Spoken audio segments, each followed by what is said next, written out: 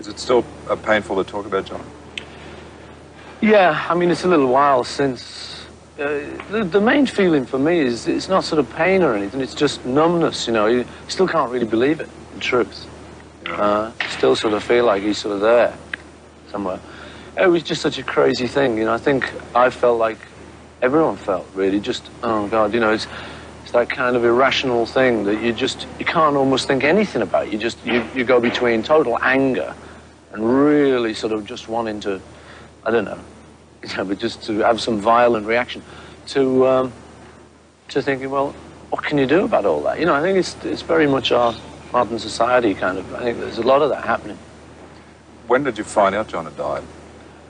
Just early in the morning. But I sat down one day, was just strumming along, and that was the sort of idea that occurred to me, was like that if John was here today, and I was saying, oh, yes, I knew him well, he was a terrific guy and stuff, he'd be saying, oh, you know, a load of rubbish. It was in his character, so that's sort of what the song's about. It says, and if I said I really knew you well, what would your answer be? Well, knowing you probably laugh and say that we were worlds apart, and so on, this kind of thing. And then it says, if you were here today, and it's about that. Do you think there's a difference between music that is around now and music that was around then? I hope so. In the 50s.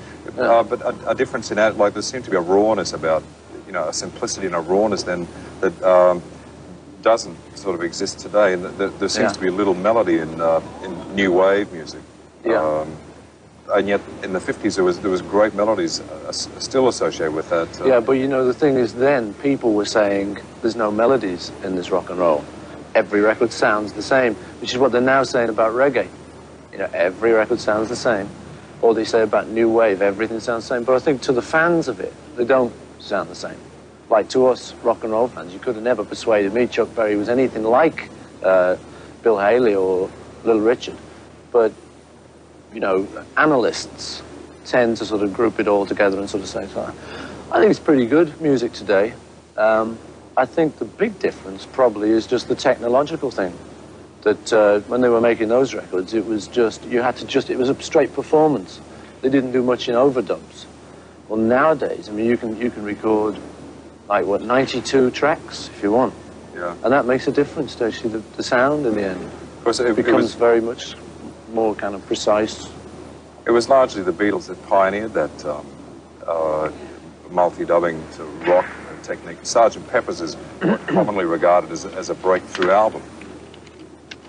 You said dropping his notes? As bad as Michael Parkinson.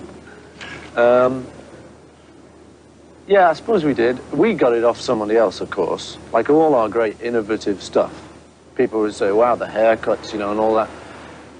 We always used to say, well, we were only just part of it. We ended up being the spokesman for it and probably the most visible ones out front there, so people thought, well, it's all us doing it.